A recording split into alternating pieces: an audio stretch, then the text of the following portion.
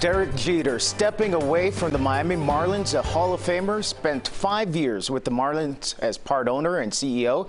Jeter releasing a statement moments ago saying, in part right here, "Today I'm announcing that the Miami Marlins and I are officially ending our relationship, and I will no longer serve as CEO nor as a shareholder in the club. We had a vision 5 years ago to turn the Marlins franchise around, and as CEO, I have been proud to put my name and reputation on the line to make our plan a reality.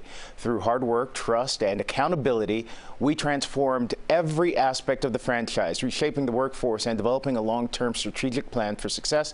That said, the vision for the future of the franchise is different than the one I signed up to lead.